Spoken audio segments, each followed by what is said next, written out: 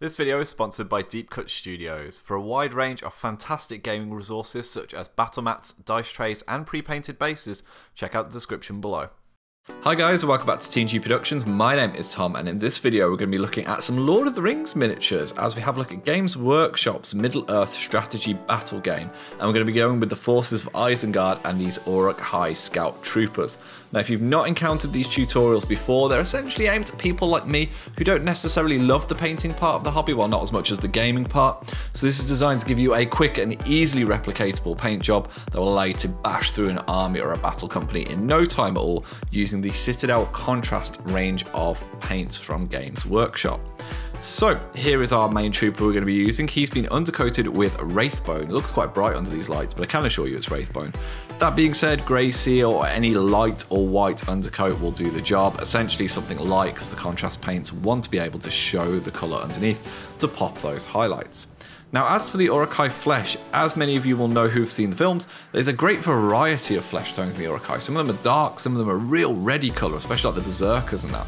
So Fireslayer flesh is the darker of the contrast paints, but it is also a nice even dark tone, meaning that if you want to dry brush it with a different colour later, which we will be, it will show that colour on the highest parts, but you'll have this nice deep flesh tone in the recesses.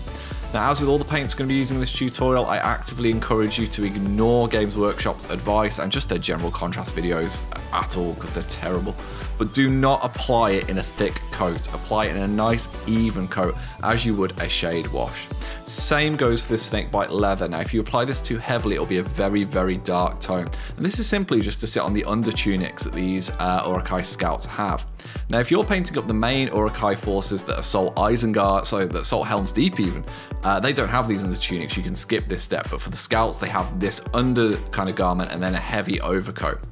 Now, the heavy overcoat is going to be done in Wildwood. Now, this is a colour you have to be very careful with, because if you apply it too thickly, it will come out a black colour where it pulls. So you can see me choosing segment by segment to fill in, not loading my brush up too heavy, and allowing to get a nice even coverage before I move on to the next areas. Now, take care when you're going around the face and the mask area that will underflap the helmet, as you don't want to kind of blotch this on. But if you make any mistakes at all, simply use some of the Wraithbone out the pot, go back over and reapply your colour to that segment or that section of the miniature.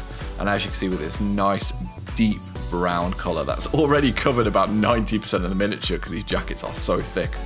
Now we're going to go to my favourite trick. We're going to use Black Templar for the metallics to start with. This will allow us to then dry brush with a more silvery colour later, which produces this really nice orky, dark, metallic, kind of beaten, weathered metal look. So this is again going to be a nice even coat over on the shield, on the breastplate. We're going to go on the legs, on the armour that's there, and also any swords. Now, if you're applying this to an archer, you can do the exact same on the bow. And same with the banner bearer that I showed you in the intro, that was just Black Templar applied as well. Just making sure we get a nice even coverage, and as the contrast paint kind of pulls and stretches across the areas, we make sure there's no kind of light colour showing through, that we've got everything nicely coated with an even tone. And that's essentially our miniature base coated. If you were really trying to rinse through these models, I think you could call that tabletop ready, but we're going to take it a little bit further. And the first thing we're going to do is bring those tones together with a slight deepening with Agrak's Earthshade wash. Now again, this is a relatively light wash. I'm not overloading my brush. I just want to make sure I get everything, the skin, the tunics and the metallics nicely covered with this deep brown colour. And what that will do is bring it together and allow us a base for which we can dry brush later on. Now, if it does pull in any areas, just make sure you pull it away while it's drying to avoid any kind of over darkness or over cartoony saturation.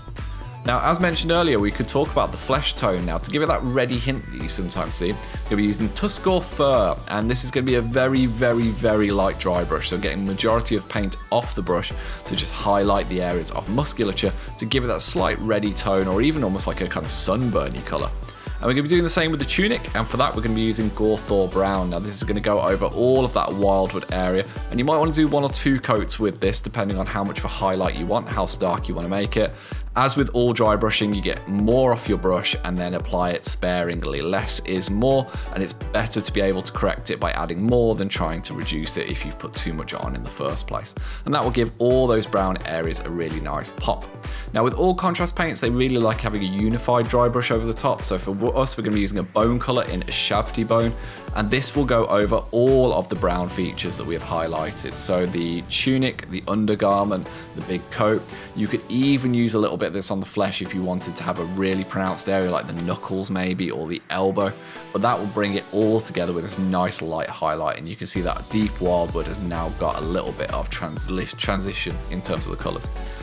Finally, with Black Templar, we're going to be using some lead belcher over the top. You could use any silver that you fancy, and we're going to be using this in circular and side-to-side motions to try and give this idea of like a beaten pattern.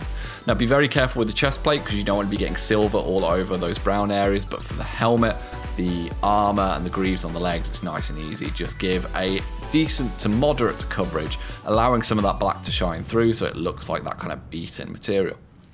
And then all you've got left to do is to do your basing and presentation. So for this one, nice bit of Surla mud, nice bit of static grass even, and some blood for the blood god just to make him gored up a little. And essentially, this model will take you maybe, excluding drying time, about 30 minutes to paint. So you can batch paint a load of them. So you can see I've got a variety here just to show you. We've got the trooper from earlier on, we've got an archer, and we've got a warrior that is not wielding a shield. And you can go as heavy as you want with the blood for the blood god, or as light as you want. But as you can see, this is a really simple, quick recipe. And if you've not seen it yet, you can have a look at our Ambusher Amon Hen battle report, where I think I've got about 20 odd of these guys all painted up. So hopefully that's been useful for you all, and I hope you've enjoyed this video. If you've got any questions, pop them into the comments below, and I will see you in the next one. Hi guys, thank you very much for watching our content. It means the world to us. If you'd like to see some more videos, they should be over here. And if you'd like to support our channel, keep these lights on. You can find links to our Patreon and merchandise in the description below. See you later.